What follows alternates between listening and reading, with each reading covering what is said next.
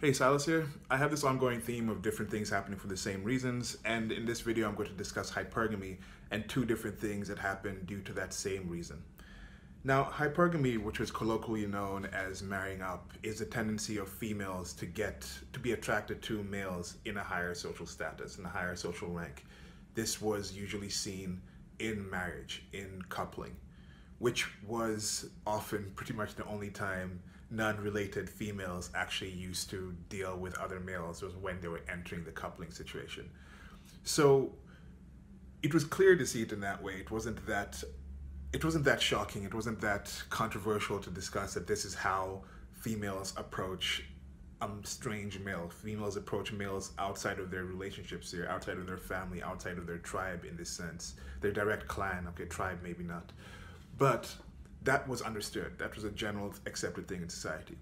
Now that societies are expanding, now that you're getting situations where females and males are interacting in many other spheres, beside in a relationship romantic sense to create a family,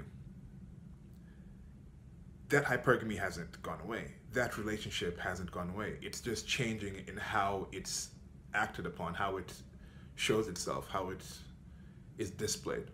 And I think a very good example is looking at the female rights movements, be it feminism or just other comparisons that people have in the current time, current year, current location. My current location is New York City. Great example is you already have a situation where young female professionals between 20 and 26, I think, are already out earning males of that same age. Yet those female professionals are still highly likely to be the very same ones supporting feminist movements,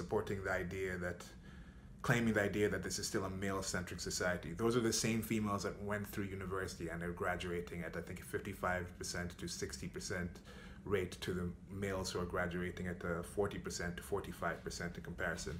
They're still talking about how universities are anti-female, how they're a dangerous location for females. There's a rape culture going on there. We need to have more programs for females because hypergamy, that's still there. They only have eyes. They only see the males higher than them. They cannot actually even register. Of course you see them, but they don't register them as someone to have in their equation, in their way to look at the future, in their planning. They can walk by the streets, and in New York there's a big homeless problem, and there's it's about 85% of the homeless people in the United States of America are males. They don't see those males. They only see the mayor. They only see the CEOs. Those are the only people that they see, like, yes, those are the people I'm comparing with because those are the people I have eyes for. Now, why is this? Why did this develop? This developed for an excellently understandable reason, and it is still there in our society, I think it goes down to a genetic level, but it's there in our society because in the past and still today, if you're going to be a very effective mother, you are going to be encumbered or limited in your ability to be out in society and creating things and earning things and getting resources while you have your child, while you're pregnant, gestating, and then after you're breastfeeding, you're caring for the child, you're building the bonds, you're taking care of the home, which is a very important thing. Those things take time. They took time in the past, they take time today. So it makes sense that the society that we developed, that the gene sets that were selected for, were ones that are more conducive to this sort of relationship, this relationship of seeking males that can provide as many resources as possible. So resources was one of the things. I think the secondary thing, of course, was the safety, for being able to secure your physical safety and the safety of your future and potential kids. Now, why the women don't really care about how that is done. And you still see this in an extent with the bad boy situation, or you see this in a lot of crime movies, or you see this in a lot of situations with politicians who can be doing some unsavory things. But when you have the state to the size that it is, having political power is a form of attaining resources. Women don't really care about how you attain that resources. In general, females don't really care about how you attain those resources. You could be a criminal, you could be a drug dealer, and you could be out selling drugs, and then that drug you sell ends up being bought by somebody else, who ends up breaking it down and selling that to somebody else, and then that person goes and commits a crime, and while he's committing a crime, that person who's with ends up shooting somebody else, or that money is somehow 4 or 5 people away funding a drug war in a different country. Females can be okay with that, as long as end of the day you still come home and you still put the $500 on the table, and that still supports her livelihood, and that still puts a roof over her head, that still puts some food in your children's mouths. They can turn a blind eye to that, because historically in our evolutionary environment, life and death was a very constant aspect of resource provision. If you had a society that developed saying, okay, you can't have life or death be part of your provision, you would die off. If you had women or people, if you had culture that taught the females, be very concerned with how the man provides the resources. If the man is actually killing people or harming something else for those resources, don't couple with that person. Those genes would have gone away, because in the past, in some situations, it used to involve killing people who you knew, killing people in your clan, killing the next tribe, because they're starving, they want something for their kids. Is the male in your family going to be able to defend you to the death, risk their life and limb? Are they going to be out there hunting the animals? Are they going to be out there protecting the family from actual predators? Are they going to be planting? Are they going to be fishing? Just direct life and death. Females and males understood that. Females understood males killed to provide these resources. Males understood we had to kill to provide these resources. So now you have a society where things are spread apart, and life and death, which I think is something we can all agree, being alive is better than being dead. If you're still watching this, you're not currently killing yourself, so I think you can agree on that. So that shows that, yes, that's a different thing. That's the same thing we're understanding, and now it's showing in a different way in the current society.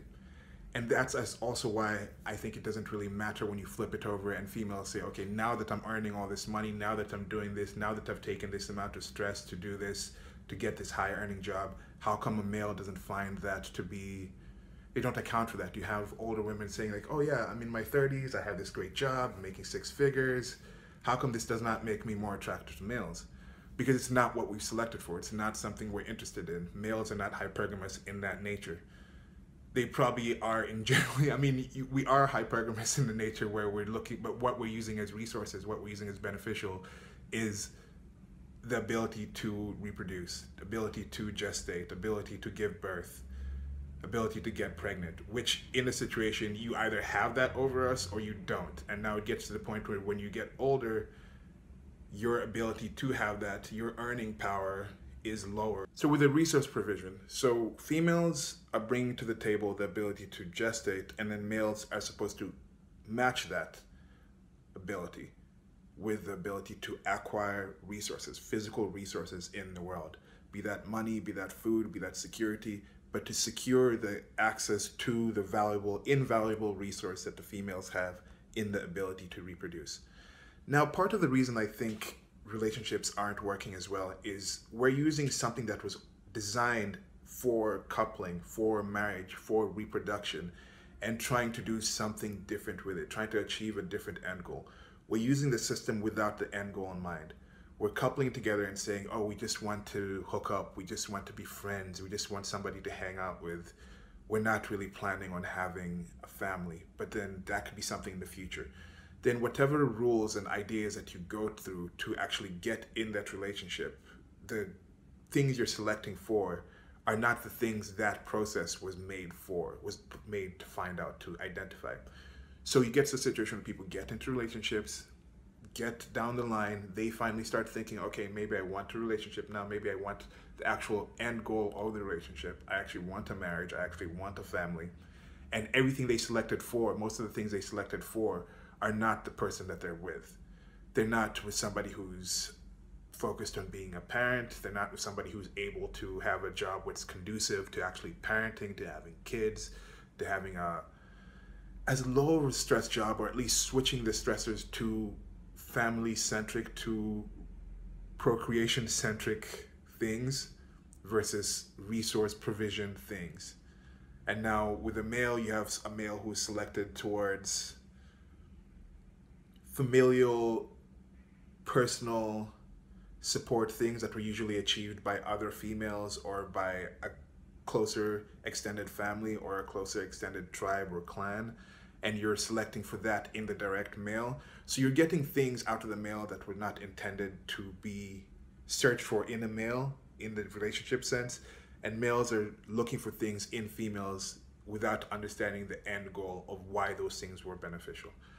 I think a good example to talk about here is the education system, especially here in the United States of America. You have a system where it was organized for imparting knowledge. That's an agreed thing. The schooling system here in America was used to impart knowledge. What kind of knowledge was it used to impart? It's based off the Prussian system, and the Prussian system was there to create soldiers because they were in a time of need where they needed males to go through that system and be prepared to come out and be functioning soldiers in society if they were called for. Times were a lot more warlike, and you see this across the board. You see this in other societies as well. Societies where the Prussian system has never arrived. You see this in Asia, you see this in Africa. The way kids are trained, especially the males, is to create a more subservient, a more warrior-like end. It's not to create a critical thinker. It's not to create the things that may make somebody a lot more capable at providing resources in the current time, with this current advanced time in the information age. So you have a situation where the intention of the schooling system is still working, but the results are different. So people are wondering, okay, why are you sending people through this but not getting the same results?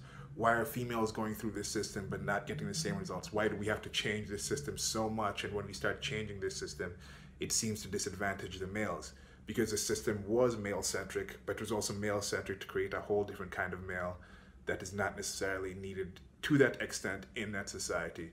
And you see that in relationships. You see that with hypergamy. You see that with the relations between the sexes, between the genders.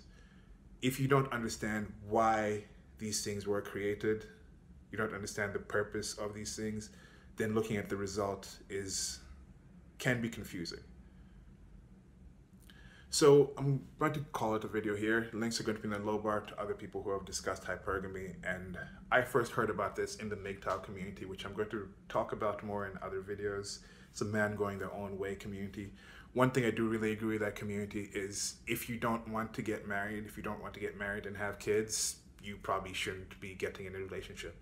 And I think a big part of the reason why people have frustrations with relationships, both be it in the MGTOW relationship, in the MGTOW sphere, in the manosphere, be it feminists, be it whichever group has difficulty with understanding relationships or frustrations with the way relationships work or male to female relations, is we have lost the understanding of how focused male to female relationships were based off of coupling together, forming connections to reproduce and create the next generation.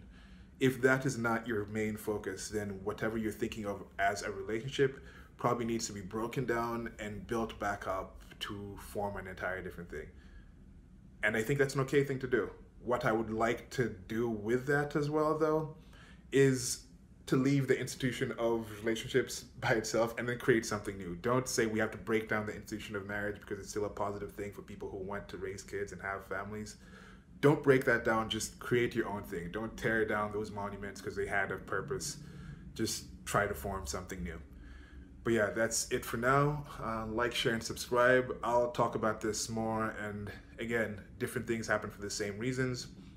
And part of the main problems, I mean, pretty much all the problems in the world happen because people are defining X by how they define it instead of what X actually is. Those are two main things that I'm going to be going through and working through with my videos and observations. But yeah, like, share, and subscribe. Thanks for listening. Until next video, goodbye.